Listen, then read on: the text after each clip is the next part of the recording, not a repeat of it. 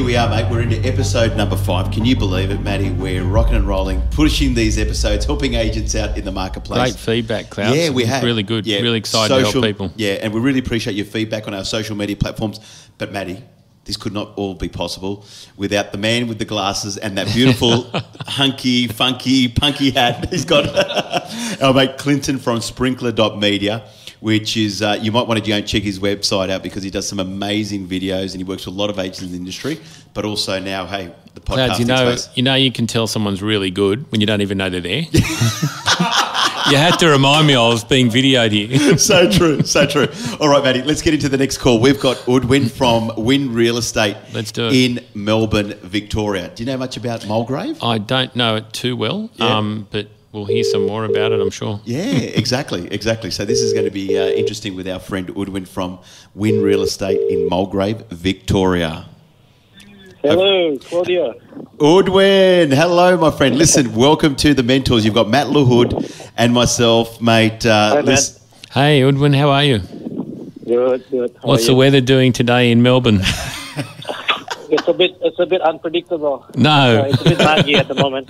What's that? Love it. No, and tell me, Audwin, mate, we're on the Mentors here. We're going to ask for your pressing question. Before we go there, tell us a little bit about your marketplace and a little bit how many transactions you do a year. And yeah, we understand you're from Mulgrave. What's the average sale price in Mulgrave there at the moment? Yeah, so at the moment, median price is about 100,000. So the units are about 750. Normal houses about $900,000. So you probably need about 850 to 900 to be able to get into the suburb.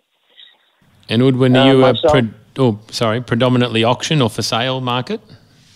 So 80% we sell through auction. Yep. And I am the principal, yes.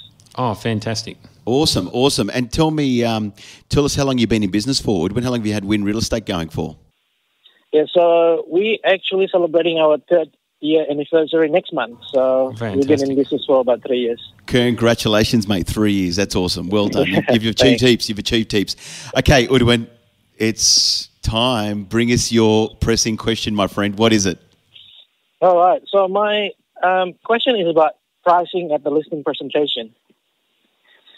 Sorry, we just missed that. Sorry, what did you say about the listing presentation? Say again, please. Repeat that. Yeah. So my question is about pricing of the property at the listing presentation. Yep. Yeah, right. Yeah. So as we all know, the market is changing a little bit at the moment in Sydney and Melbourne. So some of the vendors are still expecting higher price than what the property is really worth. Yep. So usually I attack the pricing by giving them a few comparables in the area. Yep. And I give the authority back to them and asking them, what do you think, where do you see your property sits at based on these 3 comparables that I've shown you? Yep. Beautiful. Okay. And does that style tend to work for you? Lately, it hasn't worked. Right. Okay. Usually, lately, the pressure is coming back to me. Yes. After we had a discussion about the comparables, they often come back to me and ask me the question, so do you think you can get $1 million for my property? Right. So my question is that, how do you respond to that without upsetting them? Because I feel in the last few listing presentations, I upset a few people and I was behind. I was on the back wheel again, trying to build rapport again after I give them the wrong price. In terms of price, yeah. Matty, mate, we've got to say this. Yeah, there's a lot of agents right at this moment going into listing presentations. It's always a challenge, but one thing in my 30 years of real estate, I don't think I've met an owner that's ever been under the market on their expectations. So that's the industry we're in. So what you have to become really good at is an expert at delivering news, right? So it's interesting when you say you lost rapport. The rapport shouldn't be being built around the price. It should be being built around your reputation and your trust. So you should never, because there's going to be hard conversations you're going to have all the way through the campaign, things that you're not going to like to tell the owner. But my honest approach to it's been, I've been very, very transparent for 30 years. I've told the owners everything, good, bad and ugly. I've even gone to the point of saying to an owner, look, if they said to me, for argument's sake, if I thought it was worth $850 and they were saying, could I get $1 million? I said, if $1 million is out there, I'll be the best person to find it for you. But my view is that it sits at around, if you put a gun at my head today and said I'm pulling the trigger, I think I can get you $850 to $9, and it's based on evidence. I said I don't want to give you something I can't do. If you said get me $1 million, pull the trigger, you'd have to pull the trigger. I'm not going to say I can get you $1 million. So I think you have to be really good at how you deliver it. So you can't lose rapport on. You shouldn't be losing rapport on price. The conversation shouldn't be built on that, right? So the best way I would think, and I never have a problem with price. It doesn't matter what market I'm in going up, because what I always do when sounds like you're on the track. I wasn't sure if you're doing this specifically, but I always pick a home that's not as good as theirs, one that's much better, and one that's about exactly comparable. I then put those 3 printed documents with pictures, floor plans, or every bit of information I can get, date they exchange, time. I don't go back any further than 6 months, right? And I usually find something that's on the market now in addition to that information, and I find out what they're quoting on it, and then I bring that for evidence too. So I sit down with them and I say, here are the 3 properties on the market. This one is this one's a smaller block of land than yours, and it has 1 garage, you've got 2. This house here is very similar in land size to yours, has similar features, bedrooms, has the same parking. And this one's a bigger block than yours and has 3-car garage and a pool, which yours doesn't have. And then anyone that's half sort of reasonable will say, okay, right, we get it. They will know. They already know the price, Audwin, before you get there. Just assume they already know the price. Most people today have access to the same data we'd have access to. They can do a core logic report. They can also do you can type prices in Mulgrave and in Google and it'll come up with an average price. You don't need the agent anymore. So assuming they already know the price before you get there, then you don't want to be the biggest liar gets the job. I'd rather not get the job and give it someone else. If you can't get $1 million, let it sit there and you pick it up at $850 6 months later. You know? As an expired listing, exactly. Does that make sense? Okay. Yeah, no, definitely. And the other thing I'd do is I'd get the 3 comparable properties that are on the market right now to theirs, get the quotes off the agent, send an email and get the quotes back on email, like off realestate.com, email address, whatever. Take that to them as well and say, look, here's the 3 properties. You see how I'm going to the nth degree to actually show them the evidence? I think it's no good anymore just turning up and half winging it. You got to be like an expert at pricing. Absolutely, and I think what it also is going to come down to, Woodwin, is really focus on talking to them about the process of how we're going to get to $1 million. Obviously, what Matt sort of said before, he said, look, we're going to be there, and if there's $1 million out there, we'll go out there and get it for you. But he's not going to promise it to them. But what more importantly is understand how price work, but also, we've all heard this right before, like understand how buyer behaviour is in the marketplace. We all know that, if you use an analogy, I find analogies people can relate to. So if you were saying to someone, look, let's price it at this level, what's going to happen is, let's say, for example, when you had a wedding to go to this weekend and you needed a new suit, you needed to go to David Jones to buy this new suit. First thing you do is you see a suit that you really like on the rack, you pick it up off the rack. Apart from looking at the size that's going to fit you, the second thing you're going to see is look for the price. And let's just say that you had a budget of $500, but this suit really caught your eye because it had a beautiful pinstripe, for example, and it was a little bit more than what you were hoping to pay. Let's say it was $699. What happens is eventually you go to the change room because you really want to try it on, see how it fits and looks. You walk out of the change room and you go, wow, this fits and looks amazing. but it's a little bit more than you want to pay. You go from that logical to the emotional, and that's where all the buying is done, Mr. and Mrs. Vendor. 100%. So what we need to do is get the people through your home. The more people we get through your home, the more conversations that I can talk to them about your home, and then they'll fall emotionally connected with the back pool. They'll fall emotionally connected with the kids' rumpus room. They'll fall emotionally connected, the wife with the kitchen. So this is where, you know, you've got to sort of paint the story and actually use an analogy for them where they can make a connection to what you're trying to achieve. Do you understand? Because a lot of it, if not, then they just get stuck on price, Audwin. So use the analogy of you're going to buy a suit this weekend, or, you know, if you had a wedding to go to, you know, to the Mrs. Vendor, you know, you were thinking about a dress that you wanted to buy and you had a budget. How many times have we all been there, and you've probably been there, where you will just actually pay something more once you've put it on or you've tried it on, even though it's a little bit above your budget? That's the same behaviour that we're going to see when people are going to come through your home, Mr. and Mrs. Vendor. So at the end of the day, you know what it is, Audwin? It's really honing in on your explaining to them the process versus the other agent will go in there and saying, yeah, we'll get you $1 million, right? If you spend some time using analogies, uses some storytelling, and really being able to demonstrate, like what Matt said, the facts, the hard facts and evidence of where it sits, and focus more in on the process and have them understand buyer behaviour, they're going to find the connection right there as to what your message and communication you're trying to get across. Does that make sense?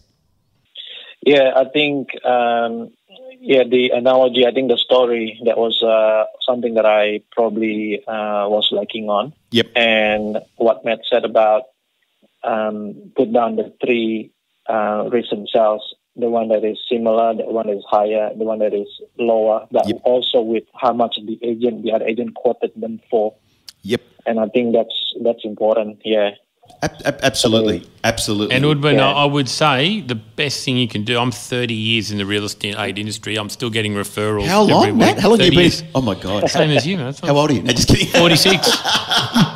There you go. I started when I was 16. There you go. So the reality is, Audwin, I've never honestly, on this, I've never told a vendor something I didn't actually believe. I've priced things wrong because I've got them wrong, but I've never actually gone and thought, you know what, this is $1 million. I'm going to tell them 1.2. I've actually said to them, hey, look, if you want 1.2 million, I would suggest not put it on the market. This is my dialogue to vendors. If you want 1.2, I think it's worth 9 to $1 million. What I think you should do, hold on to it. I'll call you when the market hits $1.2 million, and then let's go and put it on the market then. I like that dialogue. I'll call you when it hits $1 million, 1.2 million. Now that might be that. Then they look at it and they go, well, how long could that be? I said, well, that's your answer. I'm not sure. But what I don't want you to do is damage the property trying it on 1.2, and then we come back and won. And then once it's recorded on the market, that'll take us another year to try and get that price, because once it's recorded today, it's damaged. Yeah. And what about some dialogue like this, Matty? Even say to them, my job is also here to protect you and protect price on your home. And the worst thing you can do is go with an agent that's going to promise you 1.2 when it's only perhaps maybe worth somewhere between 900 and $1 million, and then tarnish the property, and then second time round going in, you're not going to get the level that you need. Exactly right, Kaz. You just got to be authentic and be prepared to lose the business. I don't mind losing business. It's actually a good lesson. Not all business is good business, Audwin. Yeah. Okay. Okay. Has that answered your question today, Audwin, on the mentors? Yeah, just one more thing. And no, you only had one question. No, just kidding. You can throw it out there, buddy. You go for it. What is it? No, I understand all that. Sometimes vendor keep asking you the same questions over and over again, but in a different way. So do you know what I mean, right? So do you give the same answer again and again in a different way? Can you give me an example? Give Matt an example. So the first question was, do you think you can get me $1 million, right? Now the second question probably, I'm not going to sell if you don't get $1 million. Okay. Well, or they could say the other agent promised me $1 million, so. Yeah, so they could ask that in a different... Yeah, that's a good question. So I would say to them, like, first of all, if you don't believe it's worth $1 million, you say, could I have a look at the comparables the other agent gave you? That's the first thing I'd do, right? then if they're not using the agent for leverage, they're using themselves. I want $1 million. You ask them, can I ask you how you arrived at $1 million? Mate, they're very interesting questions to ask because 99% of the time when I ask them, I don't get the answer. And they go, oh, we just want $1 million. I said, well, it doesn't work like that because what if the buyer comes in and only just wants to pay $800? Yeah, exactly. And what you want and what it's worth are two different things. So I think sometimes actually what Matt is saying here, Audwin, is putting it back on them is not such a bad thing. So how did you, we won't sell if we don't get $1 million. Okay, how did you arrive at $1 million?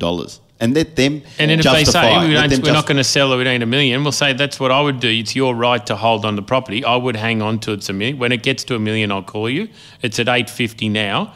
I reckon it could be there in about 2 years. So what's your plans? You happy to hang on for then? And just go that way with it. Yeah, exactly. Or if you wanted to, Audwin, I mean, what are your suggestions, Matt? Like sometimes, you might say, well, look, why don't we just put our feet in the water? Why don't we just test the market for the next 2 weeks? Get some feedback, quality feedback from 5 buyers that I'm working with that are looking to buy between 800 and 1.2 million.